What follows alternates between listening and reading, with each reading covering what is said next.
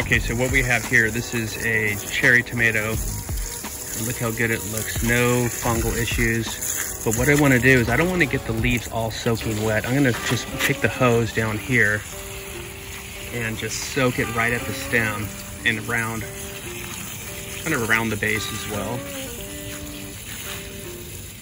But so we're in late November or mid-November, and we're not getting any fungal issues.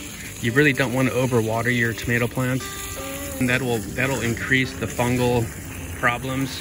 And what you want to do is try not to splash water on the leaves too much. I'm getting it a little bit down here, but don't splash too much water up.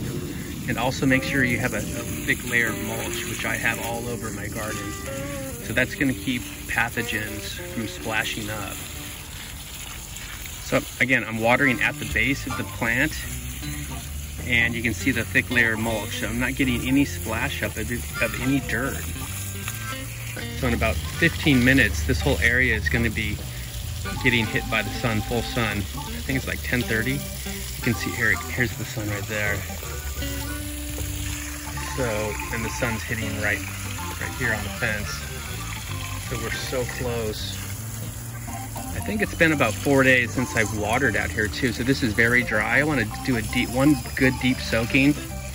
With tomatoes, they're really tricky. You don't want to overwater them. You're better off underwatering them and then waiting for the plants to kind of wilt. Then you'll know that, you know, they need water. But whatever you do, don't overwater. The bigger the plants get, you know, the deeper the watering you want to do. Now, the reason I'm watering this time of day is because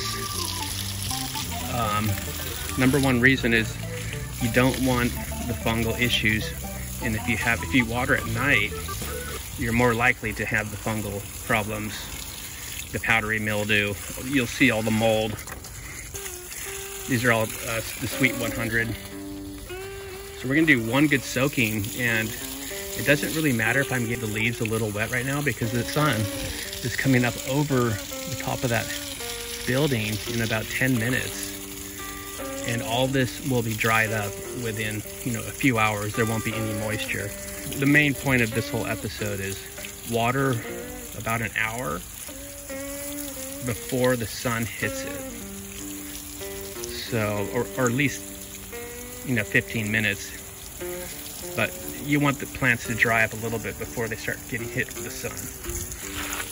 A little wider shot you can see over here. See, the sun is starting to come out.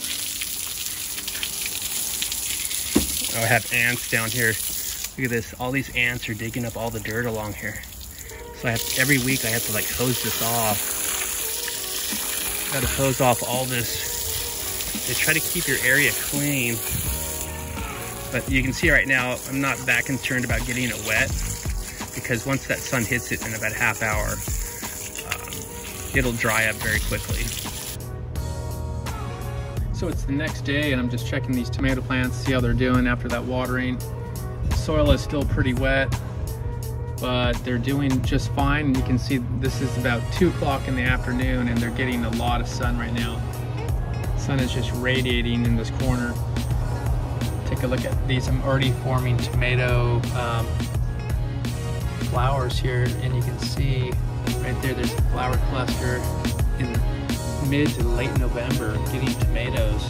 So make sure you guys stay tuned. Thanks for watching, and hit that subscribe button. We'll see you guys next time. Peace.